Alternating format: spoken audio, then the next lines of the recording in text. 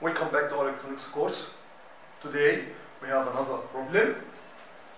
We have a charged particle as the origin, but now there are two fields, a magnetic field and electric field, that perpendicular to each other. We have a magnetic field in the direction of x, we have an electric field in the direction of z. So they are perpendicular to each other. In the last lectures, they were parallel, either in x direction or one opposite to the other one in x and one in the minus x. Okay. The initial conditions at t equal to 0, the motion starts from the origin. And the initial velocity in the x direction and the y direction is zeros. We have only constant velocity from z in the direction of z. We'll do the analysis as usual. We will first calculate the forces applied on this particle due to the magnetic and the electric fields. The electric force comes from the electric field. It's equal to the charge multiplied by the electric field. The electric field, we assume it's uniform, constant, does not change with time or displacement in the direction of z. The magnetic force is QV cross B, as usual. We don't know exactly where this charge will go in the 3D, as a 3D motion. So we'll assume that the velocity of this charge will be a general term, have all components in x direction and y direction and z direction. So the velocity of this charge, we will assume it is in the 3 direction. Vx in x plus vy ey plus vz is it. A component in x, a component in y, a component in z. Cross B, and B as a vector is B in the direction of x.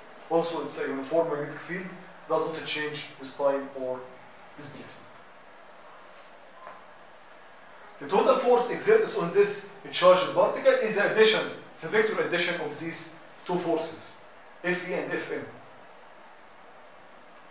And the cross product of this magnetic force, we saw it before in the previous lectures, it's equal to minus U Vy B Ez plus Q Vz B E1.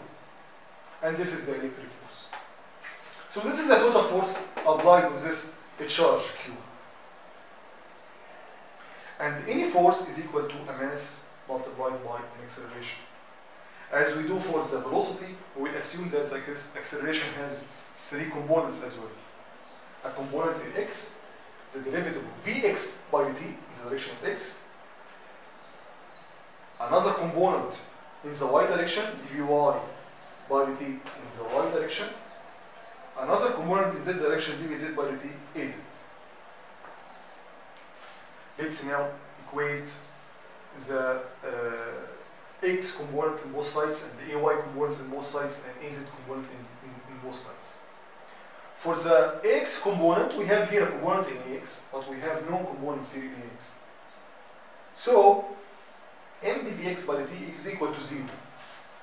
Integrating this equation, vx is equal to constant, because the integration of a 0 is constant. Why? Because the derivative of a constant is 0. At time equal to at t equal to 0, the velocity in x direction is equal to 0. So c equal to 0. So vx is 0. X is the derivative of the integration of Vx, the velocity in x direction. The integration of 0 is also constant, and at x equal to 0, the charge was at the origin at x equal to 0. So c equal to 0. This means that we have no motion at all in the x direction, either positive x or negative x, because x is equal to 0 and Vx is equal to 0 all the time. Let's now go to the other two directions, y and z. So, first, equating the component in z direction in this equation, here we have two components, because this is a vector addition between the magnetic force and the electric force. We have here qxi minus qvy b, this component in the direction of z, and here we have mdvz by dt in the direction of az. So this is the first equation. And this is the second equation that came from equating the component of y direction here and y direction. These two equations is a little bit different than the two equations we saw before in the previous lectures. In the previous lectures, this term was 0. There was no qxi in this equation. The solution of this differential equations is simple also, but with extra term. We can do the same analysis done before in the previous lectures to get a final equation, final derivative differential equation for Vy only or Vz only. We will see an extra term here. In the previous lectures, we have only d2Vy by dt squared plus omega squared Vy equal to 0. Here we have an extra term, minus xi over b omega squared. And also omega is equal to qb over m. This differential equation has a similar solution, but with this extra term, xi over b. So Vy is equal to a cosine plus d sine plus xi over b. To know a and d, the constants, we go to the initial condition. T equal to 0, Vy equal to V naught y equal to 0. So we will conclude that a, the constant a, is equal to minus xi over b. 0 equal to a, cosine 0 is equal to 1, plus d sine 0 is equal to 0, plus xi over b. So a is equal to minus xi over b. And you can do no more from Vy. So how to calculate d? Let's go to Vz. We know that qVzB is equal to m, the derivative of Vy by the time. So we'll differentiate this equation according to time. So qVzB is equal to m dVy by dt is equal to m omega minus xi over b sine omega t plus d cosine omega t. At t equal to 0, Vz is equal to V naught z. So we will conclude that d equal to 0. So after getting b, we will get our two equations for Vy and Vz. Vy will be minus xi over b multiplied by cosine omega t minus 1, and Vz will be xi over b sine omega t. Integrating this equation will give us y equal to xi over omega t minus sine omega t. And integrating this equation will give us the distance or displacement z equal to xi over omega b1 minus cosine omega t. As we see here, the only difference between these two equations is that the motion in y displacement is dependent on t. There is increasing in the distance traveled along the y-axis as the time goes on. Actually, these two equations form what's called cycloid. So the particle, the q particle here, will move along this cycloid curve. What is a cycloid? The cycloid is just a rotating circle along some axis. Here we have y is dependent on the time. I mean, the distance traveled along y-axis is increasing with time. So this cycle will rotate over the y-axis.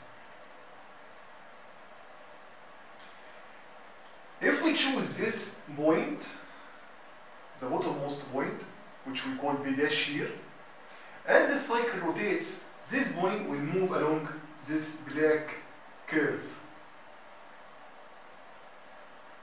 and will form the cycloid. So the particle will start from here, going along this black curve, here to complete one full cycle and begin another cycle.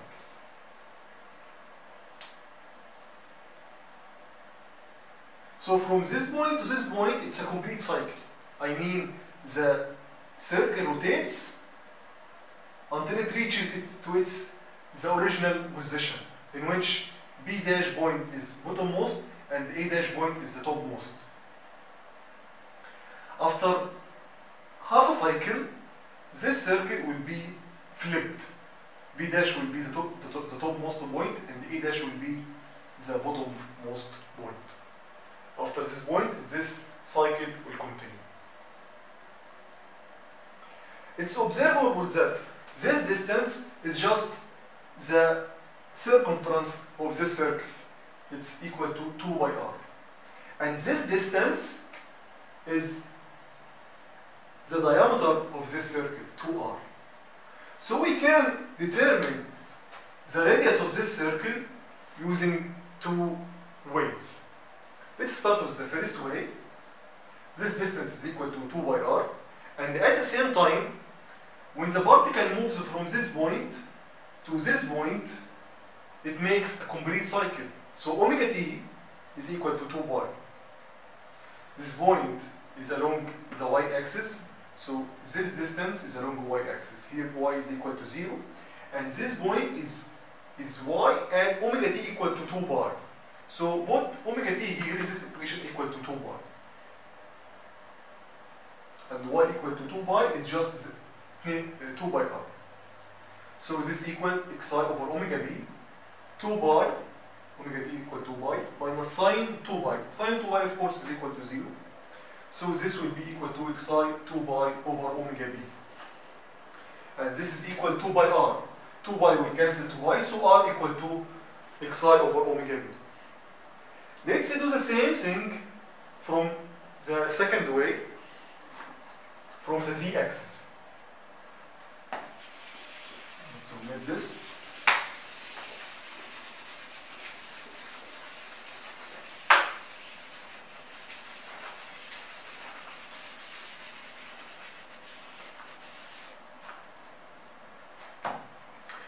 When the cycle reaches this point, it makes half a cycle.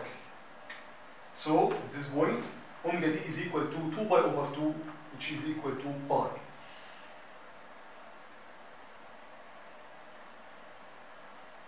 Now it's at that point. Okay, half a cycle. Let's now substitute in the z equation. So z equal to, at omega t equal to pi, xi over omega b,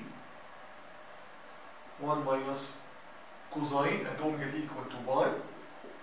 Cosine pi is equal to minus 1, and there is minus in the original equation, so minus will cancel minus and give us positive.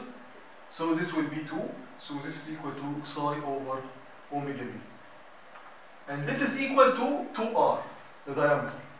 2 will cancel 2, so r equal to xi over omega b. So the particle under perpendicular electric field and the magnetic field will go through or move through a cycloid. This cycloid is formed by a circle with a radius r. This radius is equal to xi over omega b.